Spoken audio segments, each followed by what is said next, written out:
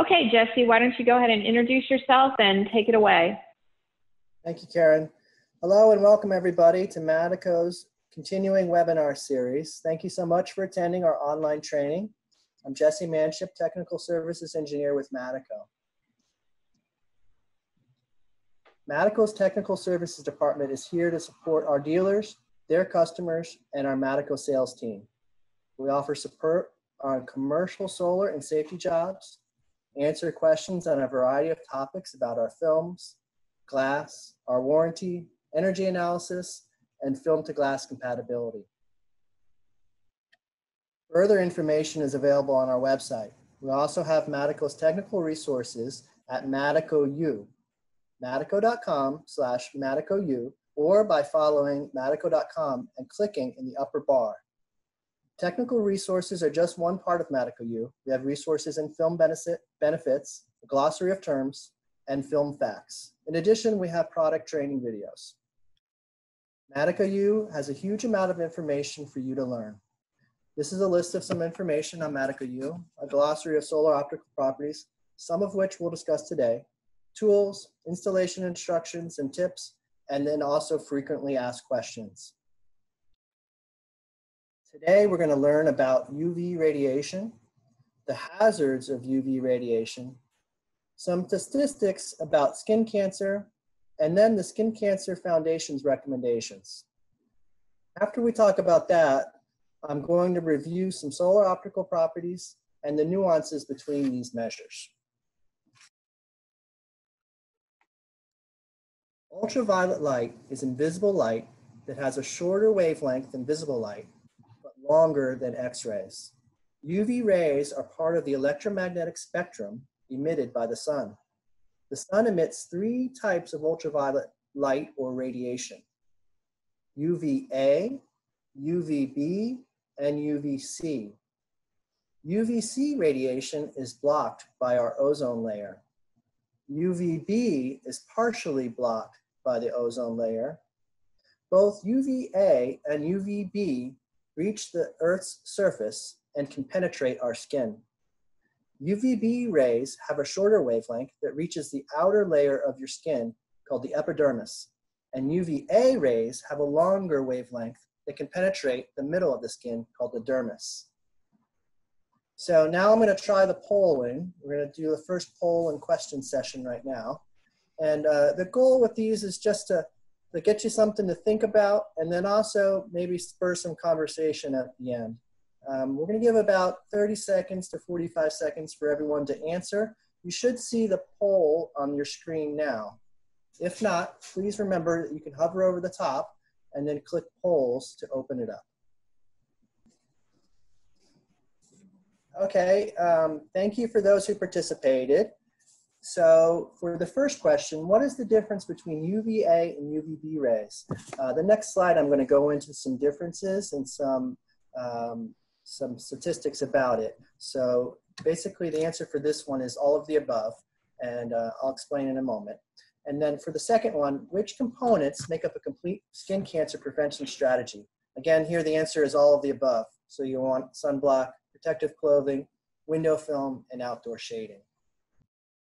So when it comes to skin cancer, a major risk factor is prolonged exposure to ultraviolet radiation. UV radiation is part of the natural energy produced by the sun. On the electromagnetic spectrum, UV light has a shorter wavelength than visible light, so your eyes cannot see UV, but your skin can feel it. Two types of UV light are proven to contribute to the risk for skin cancer. Ultraviolet A, or UVA, has a longer wavelength and is associated with skin aging. Ultraviolet B, or UVB, has a shorter wavelength and is associated with skin burning. While UVA and UVB rays differ in how they affect your skin, they both do harm. Unprotected exposure to UVA and UVB damages the DNA in your skin cells. This can produce genetic defects or mutations, which can lead to skin cancer. UVB penetrates and damages the outermost layers of your skin. Overexposure causes suntan, sunburn, and in severe cases, blistering. UVB's intensity fluctuates. The sun's rays are strongest and pose the highest risk late to mid-morning to mid-afternoon in the spring and to fall, from spring to fall in temperate climates, and even greater time spans in tropical climates. UVA rays, while slightly less intense than UVB, penetrate your skin more deeply. Exposure causes genetic damage to cells on the innermost part of the top layer of your skin. This is where most skin cancers occur. UVA is everywhere. UVA accounts for 95% of the UV radiation reaching the Earth. These rays maintain the same level of strength during all daylight hours throughout the whole year, as opposed to UVB, which was just from the spring to the summer. Or excuse me, from the spring to the fall. Skin cancer is an out-of-control growth of abnormal cells in the epidermis. This is the outermost skin layer. It's caused by unrepaired DNA damage that triggers mutations. These mutations lead the skin cells to multiply rapidly and form malignant tumors. The main types of skin cancer are basal cell carcinoma, squamous cell carcinoma, melanoma, Merkel cell carcinoma. The two main causes of skin cancer are the sun's harmful ultraviolet rays and the use of UV tanning machines. In the United States, more than 9,500 people are diagnosed with skin cancer every day. More than 2 people die of the disease every hour. More people are diagnosed with skin cancer each year in the United States than every other cancer combined. At least 1 in 5 Americans will develop this by the age of 70. So now I'm going to do poll 2. So while you're taking part of this poll, here's some additional facts and figures from the Skin Cancer Foundation.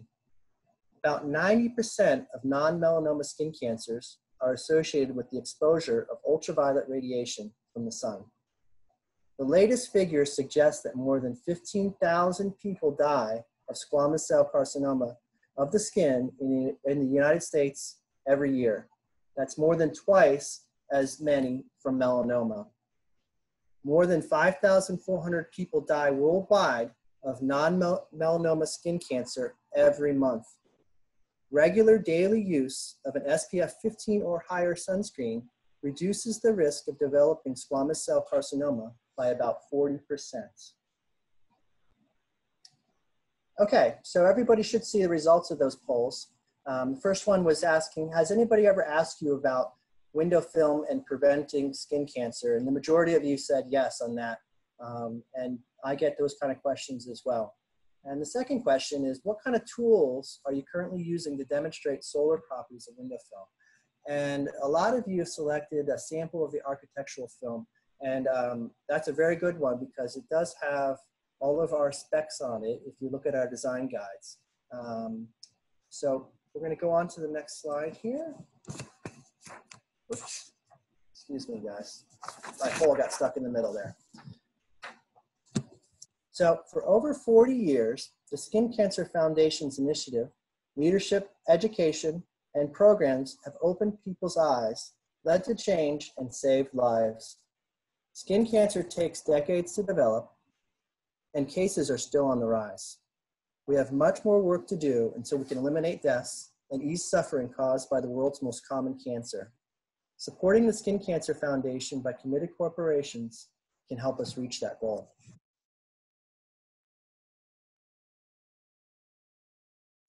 Madico has been awarded the Seal of Recommendation by the Skin Cancer Foundation for its automotive, architectural, and safety and security window films. These block 99% or more of the UVA and UVB radiation. The Skin Cancer Foundation has set the standard for educating the public and the medical community about skin cancer, its prevention by means of sun protection, and the need for early detection and prompt, effective treatment. Madico is proud to have its solar control window films recommended by the Skin Cancer Foundation as part of our complete skincare prevention strategy.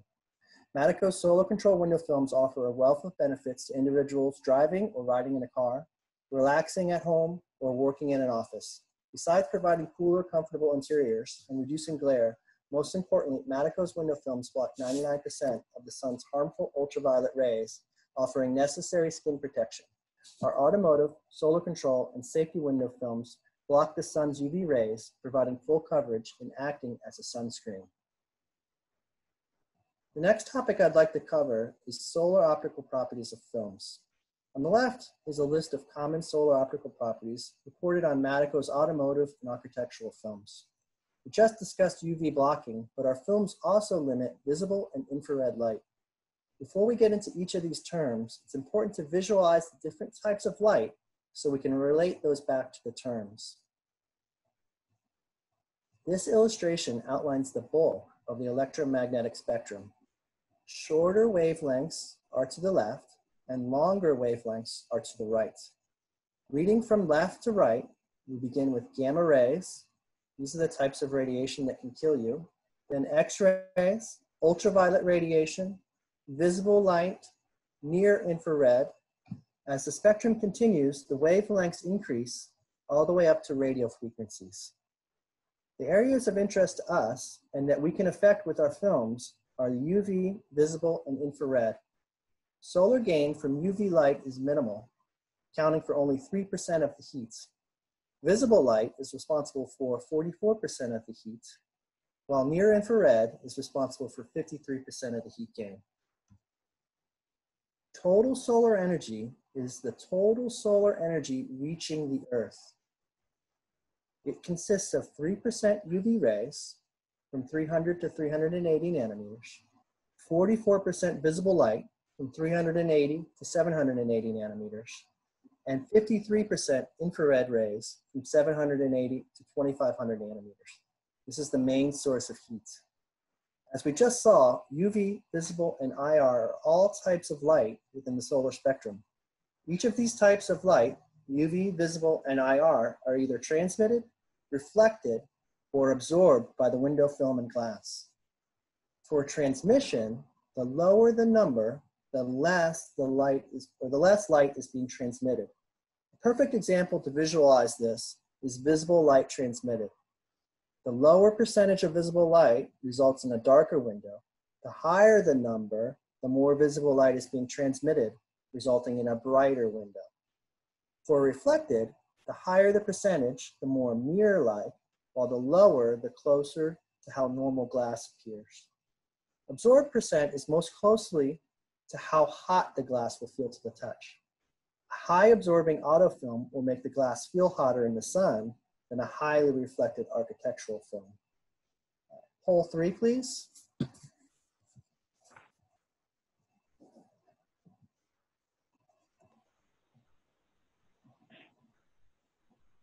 Okay, so these two questions, the first one was total solar energy is the energy that reaches a window, including UV, visible, and IR. So remember, the heat that you're feeling from the sun is from all three types of light. So ultraviolet light accounts for about 3% of that heat that you feel.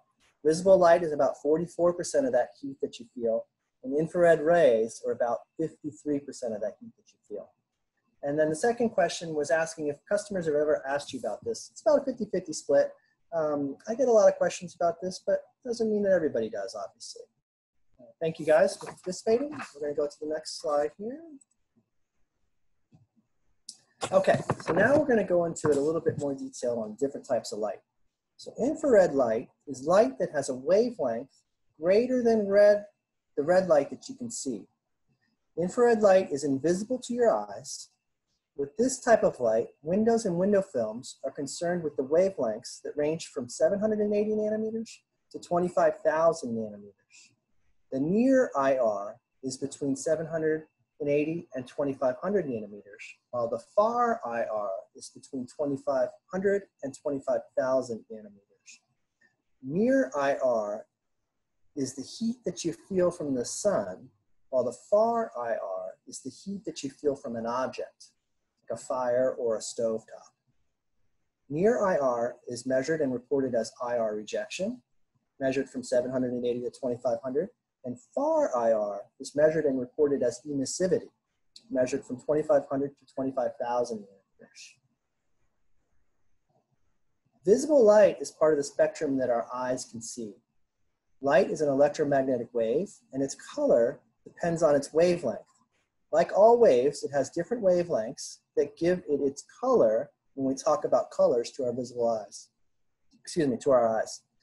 When the wavelengths are short, around 380 nanometers, we perceive them as blue or violets. And when they're longer, around 700 nanometers, we perceive them as reds. The typical eye can see wavelengths from 380 nanometers to 780 nanometers. Just a quick review on UV light. So UV light is invisible. It has a shorter wavelength than visible light, but longer than X-rays. The sun emits 3 types of light or radiation: UVA, UVB, and UVC. UVC is blocked by the ozone layer. UVB is partially blocked by the ozone layer. Both UVA and B reach the Earth's surface and can penetrate our skin. UVB rays are a shorter wavelength and reach the outer layers of your skin, while UVA rays have longer wavelengths and can penetrate deeper into the middle layers of your skin. Solar heat gain coefficient, shading coefficient, luminous efficacy, U factor. These are all calculations of the window's performance based on the measurements that we take when we measure the light that either transmits, reflects, or absorbs through the filmed glass. Some of these measures are similar in type, but each gives us a different meaning of how films and windows perform.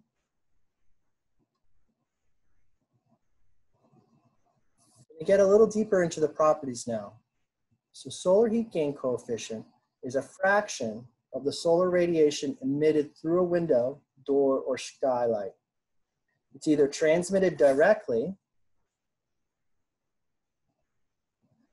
or absorbed and radiated in.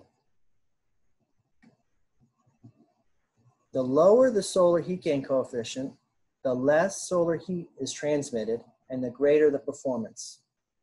The solar heat gain coefficient is a ratio from 0 to 1. Solar heat gain coefficient of 0 means none of the incident solar gain is transmitted through the window as heat. A solar heat gain coefficient of 1 means all of the solar energy is transmitted through the window as heat. A window with a solar heat gain coefficient of 0.6 will emit twice as much solar heat gain as one with a solar heat gain coefficient of 0.3. So this means that we can calculate how much energy is rejected. The total solar energy rejected is calculated from the solar heat gain coefficient. Since solar heat gain coefficient is the fraction that's admitted through the window, TSER is the fraction that's rejected by the window. Adding these two numbers together will give you a total of 1. So a quick calculation would be a TSER of 10% would be a solar heat gain coefficient of 0.9. Similarly, a TSER of 90% would mean a solar heat gain coefficient of 0.1. Now, shading coefficient is very similar to solar heat gain, but there's some differences. So shading coefficient is a measure of the thermal performance of a glass unit.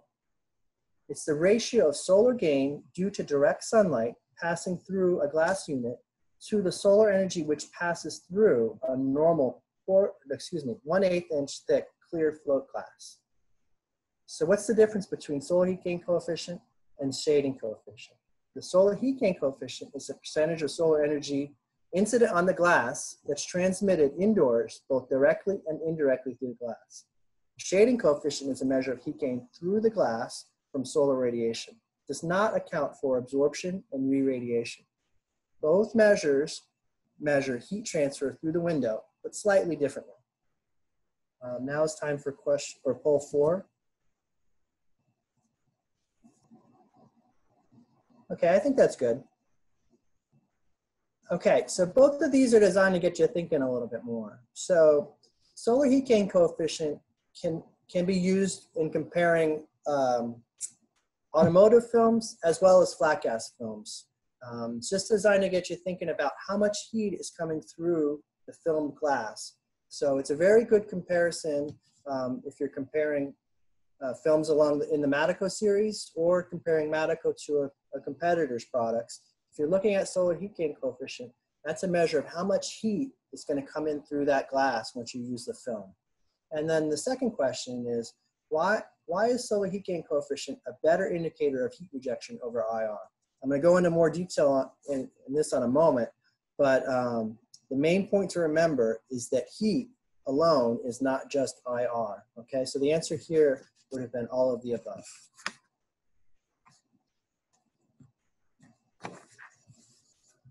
Okay, the next two numbers I'm going to talk about have to deal with spectrally selective glazing. The first one is luminous efficacy. This is the glazing window film industry to measure the amount of visible light as a ratio to the shading coefficient. This ratio is known as luminous efficacy, or LE. And it helps determine how much solar energy is transmitted through the glass that is visible light versus solar heat. Like the solar heat gain is very similar, this is the ratio of visible light to the solar heat gain coefficient of the glass.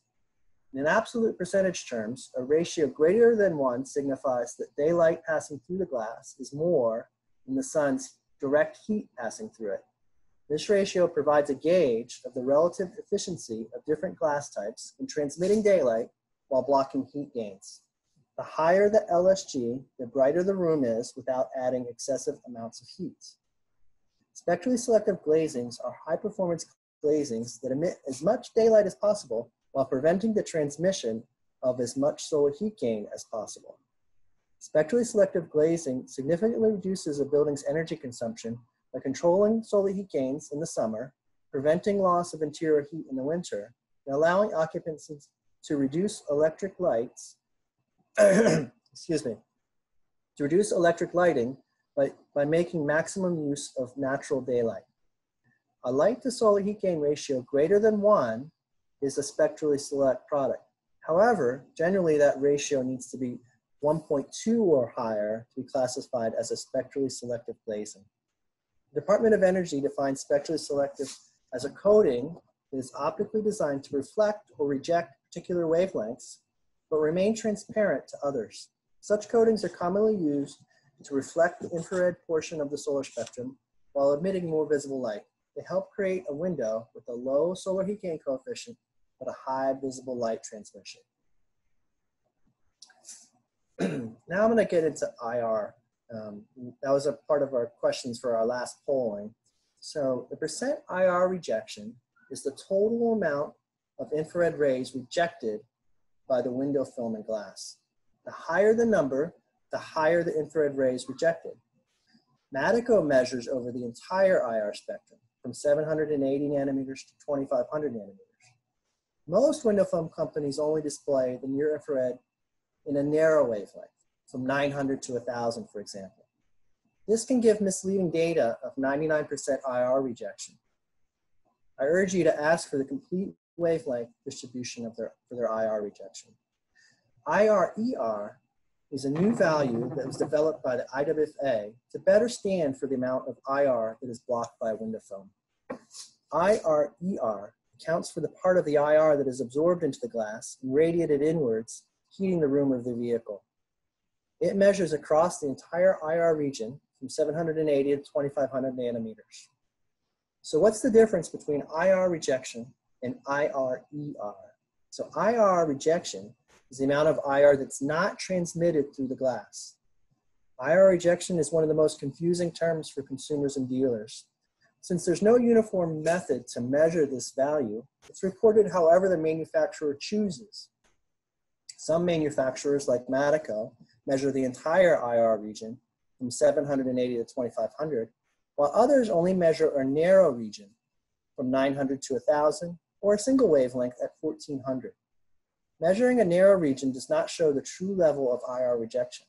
However, since there's no standard, there is no right way. IR-ER is a new value that the IWFA developed to unify the way that IR is discussed by window film manufacturers. IR-ER measures the amount of IR energy transmitted through and the amount radiated from the window over the full IR spectrum, from 780 to 2500 nanometers. It's most like TSER. since IR/ER measures transmitted and radiated energy. It is a more complete measure of the IR energy that passes through a window because of the sun. The U factor measures the rate of heat transfer through a product. Thus, its rating shows us how well a window insulates. This measurement stands for both heat loss during cold weather and heat gain during warm weather. U factor considers conductance, airflow, and heat radiation or reflection of the glass. Emissivity is a measure of an object's ability to emit infrared radiation. Emitted energy indicates the temperature of an object.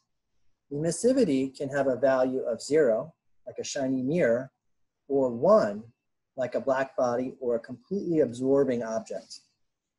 Low E or low emissivity glass was created to minimize the amount of infrared energy that escapes through your window in the wintertime, without minimizing the amount of heat that enters from the sun into your home through the window. Modern low E glass comes in many types, including solar control versions that will limit the amount of heat coming in from the sun. So, and lastly, since UV is often associated with fading, I think it's good to discuss it here. Customers often ask me, what's the best way for film to stop fading?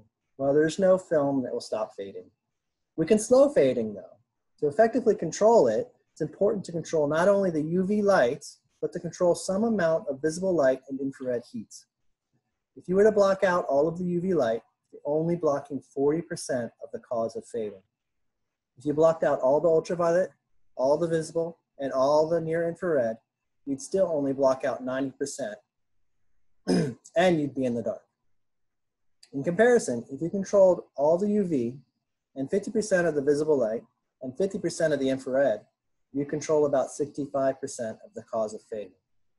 Window film reduces fading from exterior sunlight. However, it does not completely eliminate fading, as no window film does. By choosing the right window film for the situation, you can greatly reduce harmful solar rays and prolong the appearance of and value of furnishing, fabrics, and finishes. So conclude today's Madico webinar. Do we have any questions? Okay, Jesse, it doesn't look like we're getting any questions, so I appreciate everybody attending today. I do as well. Thank you, everybody, for attending. As always, you can reach out directly to me if you have any questions and you'd like to discuss it in more details. Thank you. Thanks, Jesse. Thank you.